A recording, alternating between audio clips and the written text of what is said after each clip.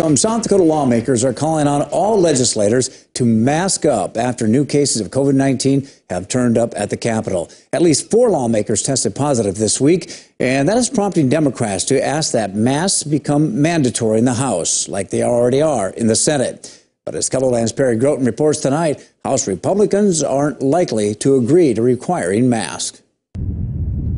South Dakota Democrats say new COVID-19 cases in the House show the chamber isn't doing enough to protect lawmakers and the public from the coronavirus. I think now that we have actually seen COVID in our Capitol and our members who have it, it's prevalent. It's here. It's a very easy virus to spread. Right now, wearing masks is encouraged on the House floor and during committee hearings, but Democrats say the House leadership needs to step up and require face coverings. And when you see your colleagues who are being tested positive for COVID and walking around the Capitol without masks on, it's really upsetting to me. But the House Speaker doesn't think the chamber will require masks. We have to remember that it's the will of the people in the caucuses, the will of people in the body as to what determines how we move forward.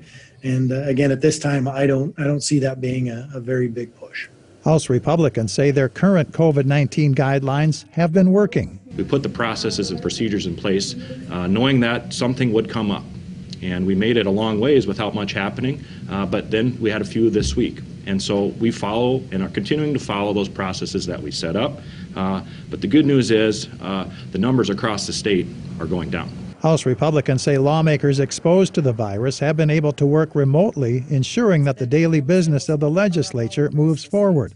But Democrats say getting their legislative work done could be jeopardized without a mask requirement. Perry Groten, Keloland News. Now, lawmakers can attend the session remotely if they have tested positive or are awaiting test results or have had direct contact with someone who has COVID-19.